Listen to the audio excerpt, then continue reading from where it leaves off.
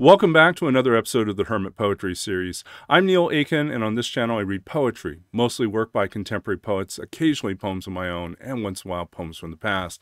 Today's poem comes to us from Larry Levis and appears in the Selected Levis, a revised edition selected and edited by David St. John, published by University of Pittsburgh Press in 2000. This was a posthumous collection of Levis's work, who had passed away in 1996.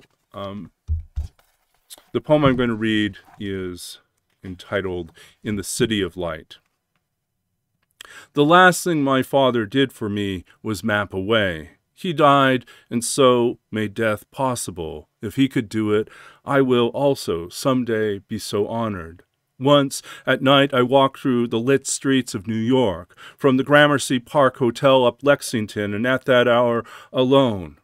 I stopped hearing traffic, voices, the racket of spring wind lifting a newspaper high above the lights, the streets wet and shining, no sounds. Once, when I saw my son be born, I thought how loud this world must be to him, how final. That night, out of respect for someone missing, I stopped listening to it. Out of respect for someone missing, I have to say, this isn't the whole story. The fact is I was still in love. My father died and I was still in love. I know it's in bad taste to say it quite this way. Tell me, how would you say it? The story goes, wanting to be alone and wanting the easy loneliness of travelers. I said goodbye in an airport and flew west. It happened otherwise, and where I'd held her close to me, my skin felt raw and flayed. Descending, I looked down at light lacquering fields of pale vines and small towns, each with a water tower, then the shadows of wings, then nothing. My only advice is not to go away, or go away. Most of my decisions have been wrong.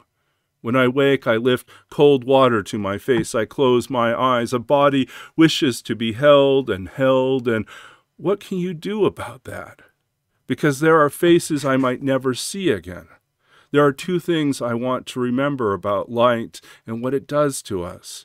Her bright green eyes at an airport, how they widened as if in disbelief, and my father opening the gate, a lit and silent city. And that was Larry Levis in The City of Light from the Selected Levis, revised edition, published original edition 2000, this revised edition 2003, University of Pittsburgh Press, and it is an honor to read Levis's work. He is one of my heroes. His work is definitely remarkable and evocative and so incredibly imaginative and moving. I'm thankful for the opportunity to share these poems and to read for you each week, at least 3 different times. And thankful for all of you who join in and watch. Sorry about that. Throat's a little bit dry. But let's see, what else can I say? Oh, if you want to learn more about Larry Levis, please do check out the video description for more information about Levis. There's a bio, there's a link back to the press to purchase a copy of the anthology, and a list of other projects and links to things I'm currently working on. If you want to support the channel, it's very easy to do so. You can just hit the like button. You can subscribe to the channel and hit the bell icon. You'll be notified whenever there's a new video, which is every Tuesday, Thursday, and Sunday. If you have any suggestions or ideas or poets or poems you'd like to see featured on the series, please do comment below. I read all the comments. I don't always get back to everyone, but I do try. And I do appreciate your efforts to share these videos on social media and expand sort of the readership, the encounter that people have with contemporary poetry. That ultimately is the big goal here.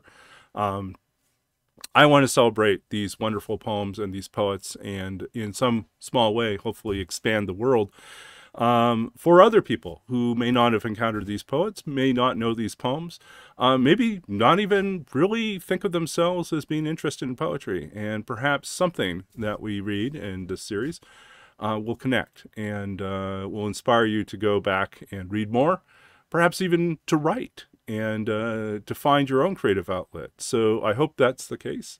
I am delighted to continue to serve you in this way, continue to read and celebrate these poems and these poets. And I wish you all the very best on your creative journey as we close out one week, begin a new week, and the adventures lie ahead for each of us in terms of what will happen on the page and what will happen in our lives. I know that as we continue to turn inward and outward and do what we can to speak truth and to find a way to recognize the common connections between us all, that we will find the power of language and poetry is capable of bringing together us as a community and as a people and as writers, as human beings. It sounds very grandiose and very, very optimistic, but I do believe in the power of literature to do that, and hope that you find that in operation in your life as you make the effort to discover poetry and make room for it.